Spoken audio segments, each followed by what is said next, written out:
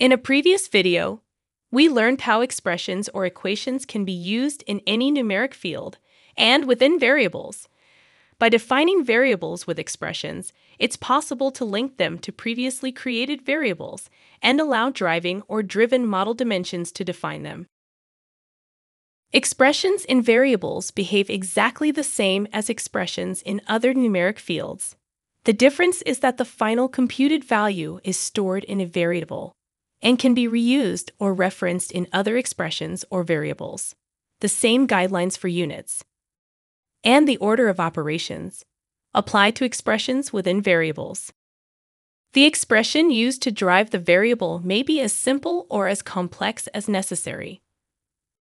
When a variable requires a value, and a calculation must be made to compute that value, the expression for the calculation may be entered within the variable's value definition. This prevents the need to use a calculator for the computation and saves valuable design time. Variables may also contain expressions that reference other, previously created variables. As an example, consider a simple part consisting of a circular plate with a circular hub protruding from its center. A bolt circle needs to be defined with a diameter, so that the bolt holes are positioned halfway between the outer diameter of the hub and the outer diameter of the circular plate. There are two variables to define the hub diameter and the outer diameter of the circular plate. To ensure the bolt circle diameter is centered between the other diameters, create another variable with the expression outer diameter plus hub diameter divided by 2.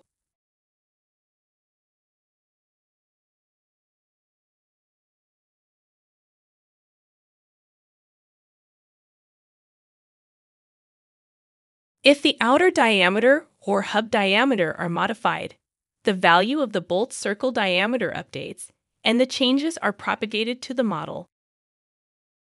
More advanced expressions, such as arrays, may also drive a variable's value. This variable changes its length dimension to preset values for every unique configuration. The array comes first, followed by the numbered element starting at 0. When the config variable's value is set to 1, the length variable's value would then be 60. Other advanced expressions, such as those containing ternary or logic operators, may also be used within variables. Variables of the type any may also contain feature script functions. For example, here is a variable named adjust. The function adjusts a given length by doubling it and adding 2.5 millimeters. To utilize the variable, select a dimension or other numeric field and enter adjust 20 millimeters. The function within the variable returns a computed value of 42.5 millimeters. Finally, it's also possible to increment or modify the value of variables within a pattern. This can be particularly useful when creating a pattern consisting of varying feature dimensions. As an example, let's create a fan cover with varying slots. To begin, create variables to define the slot width, the slot spacing, and the slot instance count. Each variable is defined twice, as the second instance of the variable modifies the initial variable value. The slot width increases by 0.05 inches with each iteration, the slot spacing increases by 0.08 inches, and the number of slots decreases by 1. The variables are computed prior to the slot sketches or patterns. So remember, the iteration happens even with the initial instance of the pattern. For instance, the initial slot width should be 0.35 inches and increases by 0.05 inches with every iteration. The initial definition of the variable value should then be 0.3 inches to ensure the value used in the sketch results in the correct dimension of 0.35 inches. Once the variables are defined, cut a slot at the center of the plate. As features are patterned, constraints in sketches that reference geometry outside of that sketch are ignored. Utilize fixed sketch constraints to prevent the sketch from shifting position as it is patterned. The width of the slot is defined with slot width. To complete the grate, create two feature patterns and a mirror.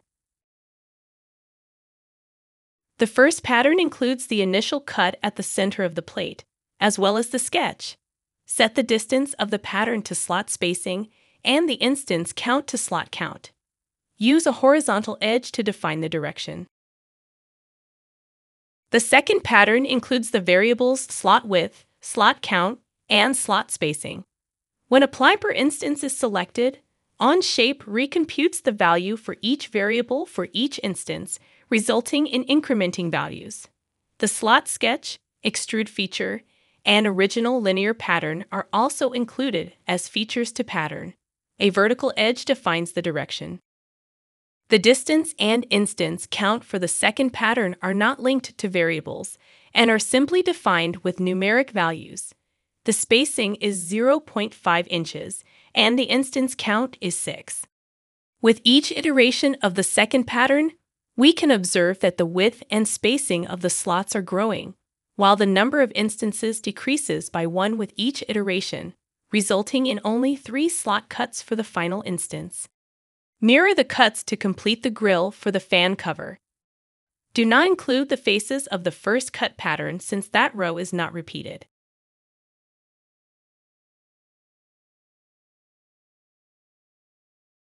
This process is also detailed in a tech tip published in the Onshape Resource Center and has been linked below in the video transcript. This example is one of many use cases that demonstrate the power and capabilities of variables and expressions and how they help to improve the intelligence and automation of the design process.